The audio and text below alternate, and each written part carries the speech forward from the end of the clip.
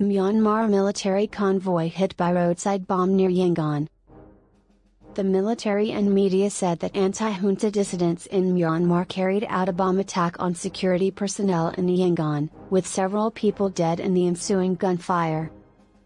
Since the military deposed Aung San Suu Kyi's elected administration in February, the neighboring country has been in upheaval, spawning large pro-democracy protests and a brutal military crackdown.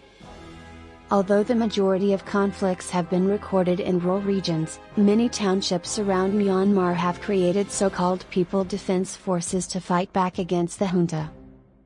The junta stated in a statement on Saturday that security troops were targeted with a homemade device while traveling through Khayan, a neighborhood of Myanmar's commercial capital Yangon, on Friday. Both groups fired back and forth, injuring a member of the security forces, according to the statement, which also stated that rifles and ammunition were collected as a result of the clash. A few terrorists were killed, and one was injured. At least 2 dissidents were killed, according to local media, and one was captured. A national unity government made up primarily of MPs from Suu Kyi's deposed party called for a people's defensive war and urged citizens to attack junta assets earlier this month.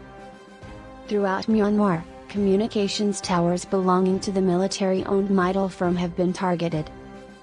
Locals in the Yangon and Magway regions have accused the military of burning down homes and displacing thousands of people this week. Because of the local resistance forces, the military has been hammering our territory, a 25-year-old woman from Magway's Gangaw township told AFP. I had to say goodbye to a few of my pals. I'm heartbroken since I have observed all of their atrocities. Another Gangaw township resident reported that scores of homes have been burned in one of the township's hardest hit villages, Nungkar, since September 10, a start-stop process throughout the previous week as monsoon showers kept dousing the flames. They attempted to set fire to the entire village. It was, however, rainy season. The 4,000 residents of Nungkar have fled to a nearby forest, according to the local. They are terrified of the army because they could return to the village at any time, he explained.